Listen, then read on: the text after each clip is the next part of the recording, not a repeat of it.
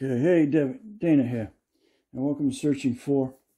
This is a continuation of the AquaRobo, and the light on the charger is now turned green, so now we know the Robo should be fully charged.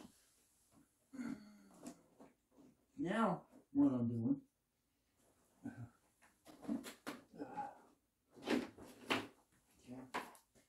now unplug that. Light's still green, which means Robo is charged. So now I'll pop the plug out. And light is still green. Don't forget to put your cap back on, okay? Make sure everything's sealed. Okay, with that said, now what you're looking at is all my stuff that I was building when I was putting everything together for my own hooker system.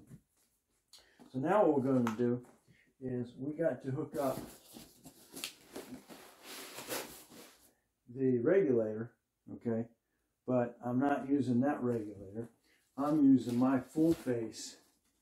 In this case, I'm using my Ocean Reef system.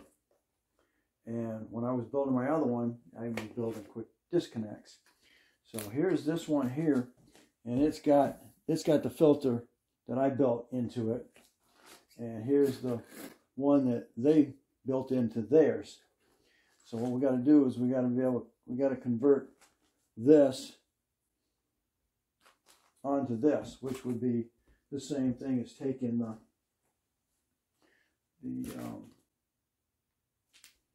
regulator cord I just had here, which had my system that I got when I ordered the 100 feet of hose. So I have 100 feet.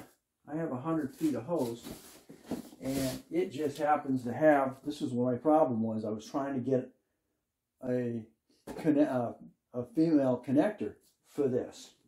Well, this just happens to come with the exact same male. Well, guess what?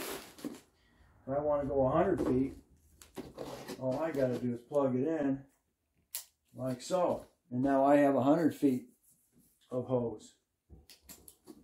So we're going to go back to using their... Hi, Eric. I know you're watching this. So, anyway, this is theirs.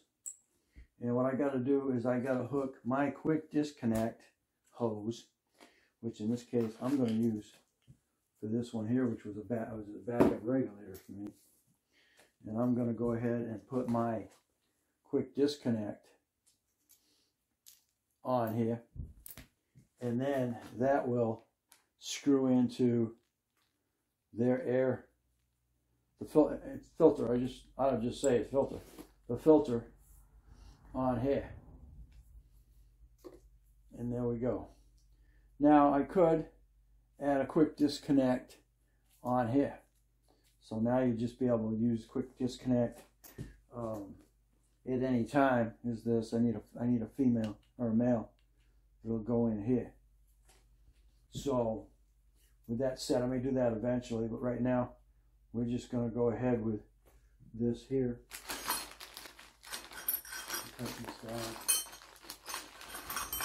And this will be connecting to the back thing here. So we're gonna tension on that. That's good.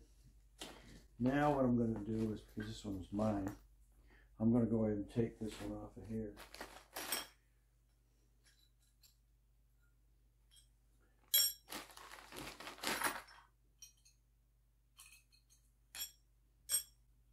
For now, because I'm not going to use their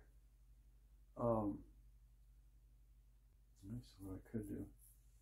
Could have just done that. Just took it off of the filter here. Yeah.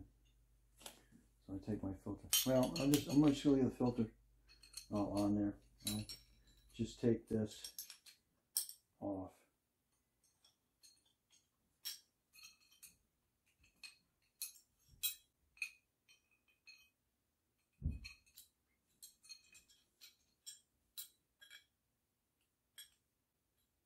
11.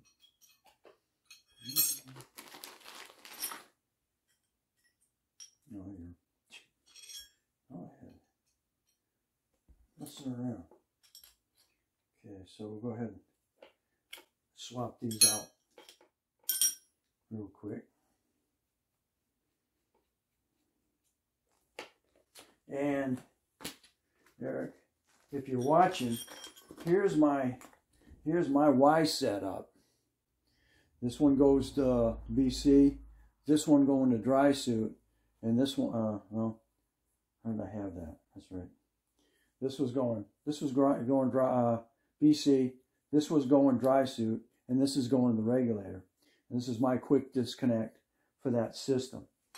I don't know whether the 519 has got enough air to run all the system. I don't see why it won't, because I only use about 18 pounds, or I think it's right around 39 liters a minute consumption. So I don't know, that might be another, I'll do another video on that just to see if, you know, that worked. How about that? All right, so then we're going to go ahead and put my quick disconnect on here.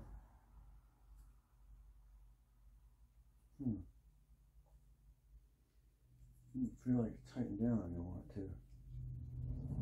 Let's just take that off of.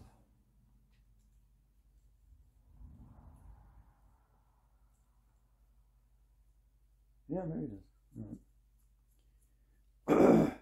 Just didn't feel like it locked down good enough, because these have got seals that lock down inside that.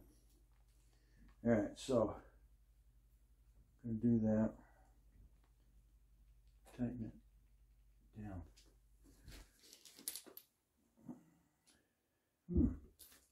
Wait a minute. That doesn't. That these. Almost the same. Okay. That squares. That squares off in there. Huh. This V's off into that. Why don't I just take this off of it?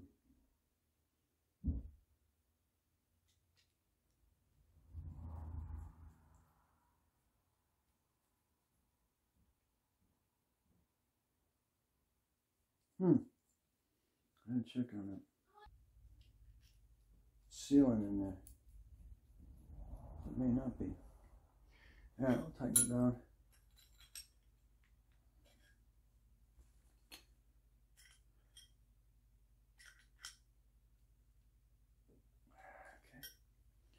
Okay, that's good.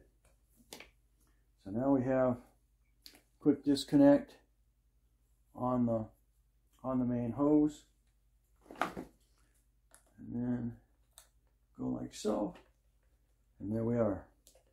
We now have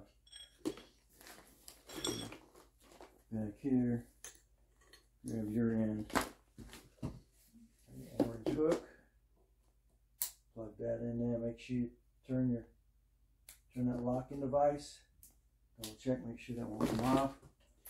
This on here also has a locking device. Spin that forward and lock it. Okay. So now we have 30 feet of air connected to my mask.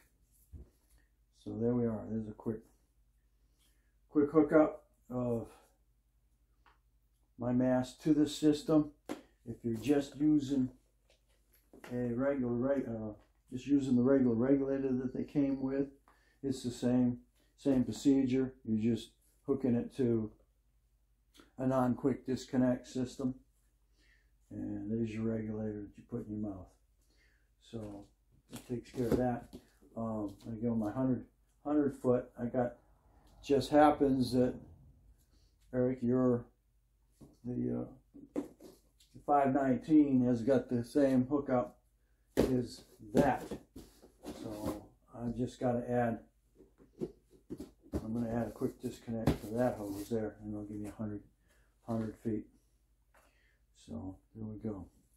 All right, so I guess the next video you'll see me is the live test of the